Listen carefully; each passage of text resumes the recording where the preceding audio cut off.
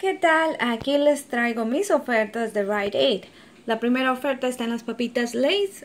Están a $1, compré 8, serían $8. Le van a dar $1 o $2, perdón, por cada 4.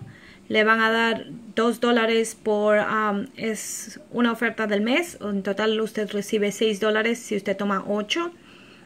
Y la aplicación de Saving Star tiene un rebate de $1 para 3 de estas papitas.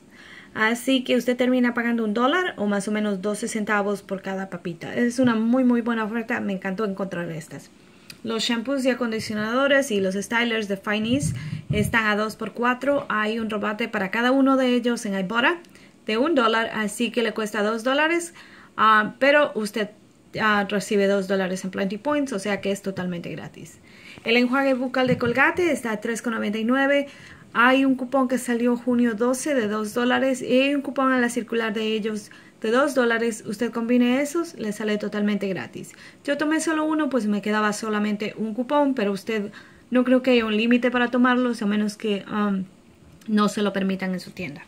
Los Tic Tac están a 3 por $3. Su mejor opción sería comprar 6.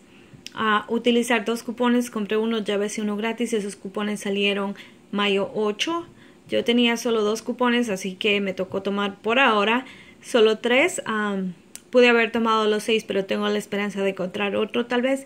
Me acordé de no presentar la tarjeta primero, así que el cupón me descontó 1,69, pagué 1,31 y me regresaron $1 en Plenty Points. Pero otra vez la mejor opción es comprar 6.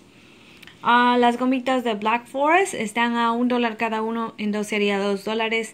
Hay cupones de mayo primero. Si usted no tiene sus cupones, vaya a la página de smartsource.com y hay cupones de 75 centavos.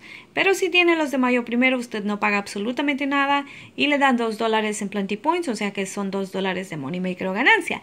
Es todo lo que tengo para Rite Aid. Saludos, bendiciones y hasta la próxima. Bye.